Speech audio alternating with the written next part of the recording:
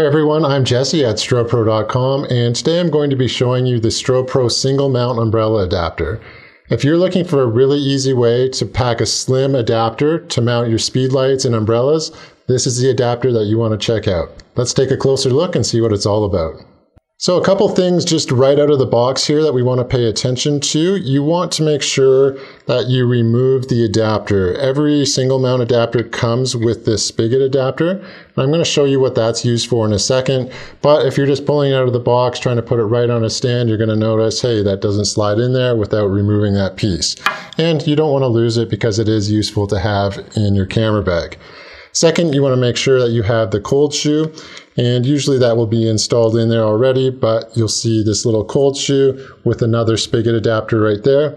And then we just have the main body of the adapter. So those three pieces, and we're ready to go.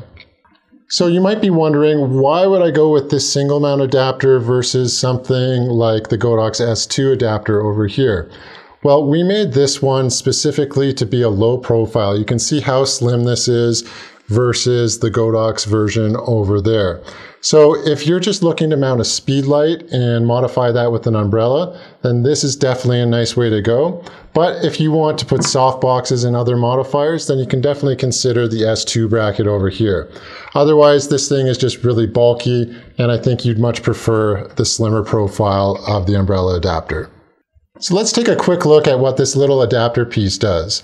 Now, with this adapter, you might not have a dedicated light stand. That's okay. You probably have a tripod kicking around, and we can use this adapter with that. So what you're going to do is go to your tripod and remove the tripod plate. This happens to be a video head. You might have a ball head, but either way, you're going to have either a 1/4 inch or a 3/8 inch thread on there. And that corresponds to the openings on this little piece. So this happens to be 1/4 inch, so I'm going to use that, and I'm just going to thread it in there. So once it's threaded in, we can tighten that down, and then we can slide that back into our video head here. Once it's in place, we can take our adapter and we can drop it right onto that spigot, tighten it down, and now we can use our tripod as a stand. So it's just an extra little piece in there to help give you a little bit more convenience if you don't happen to have a stand dedicated to it. Okay, let's go ahead and mount the adapter to our stand. This will fit any standard stand, so any stand from Strobepro, as long as it's got a spigot on it, it's going to fit. So just one thing before we go ahead and do that, you want to take off the cold shoe, and you want to make sure that this is nice and tight. From the box, it might be a little loose, but if that's loose, it's going to spin around and you could accidentally drop your speed light off there. So make sure it's nice and tight. We'll back that in for right now and just tighten it down. So all I'm going to do is take this thumb screw right here, back it off onto the spigot, tighten it down, and it is mounted on there. Pretty straightforward. Now we need to take our speed light and get it on there. And one of the things that I like to do is actually take this off. Now, the reason I do that is because I can actually leave this bracket mounted to my speed lights if I'm using them on the go all the time.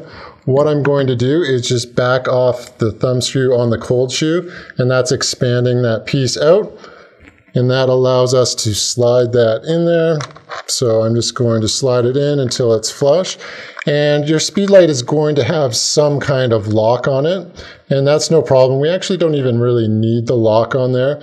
You can turn it either way. But what's actually locking this in is going to be this screw over here. So we tighten that down nice and secure, making sure that that is not loose and going to slide out. So from there, I could just pull my speed light out of my camera bag really quick. My adapter's already on my stand, and then just drop it in just like this, tighten it down, and we're good to go. From there, I can control the tilt like that, or the best thing about this is that we have 2 tilt joints over on the bracket.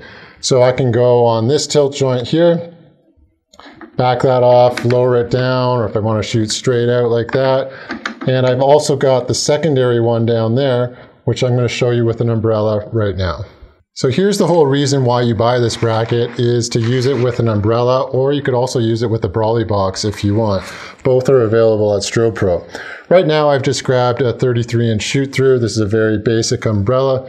but very inexpensive as well. So we're going to just pop the umbrella in, and we have a little thumb screw right here, and this is controlling the tension on our umbrella. So you'll see a hole over here. We're just going to line the umbrella shaft up with that, if I can see where I'm going, right there, and make sure it's backed off, and we're going to slide that through. So you might notice a problem right away if we tilt this down. Look at this, the speed light is pointed way up here in the umbrella. That's going to create a problem for you because it's not going to fill the umbrella evenly. What we want is the actual head of the speed light to be illuminating in the center as much as possible. So that's where this bracket is really nice. What we can do, put that back in the vertical position, and we can take this top mount here and loosen that off and lower it down. So from there, we're in the center, and I can see maybe that's a little too close for a shoot through, so I'm going to back the umbrella out a little bit here, which is really nice. I can control the depth of that umbrella shaft. But now you're wondering, okay, that's great, I tilted it there, it's in line with the shaft, but now how do I tilt it up and down? That's where our secondary joint comes in. So we loosen this one off, and that's how we can control tilt, up, down, wherever we want, lock it into position, and it's secured there.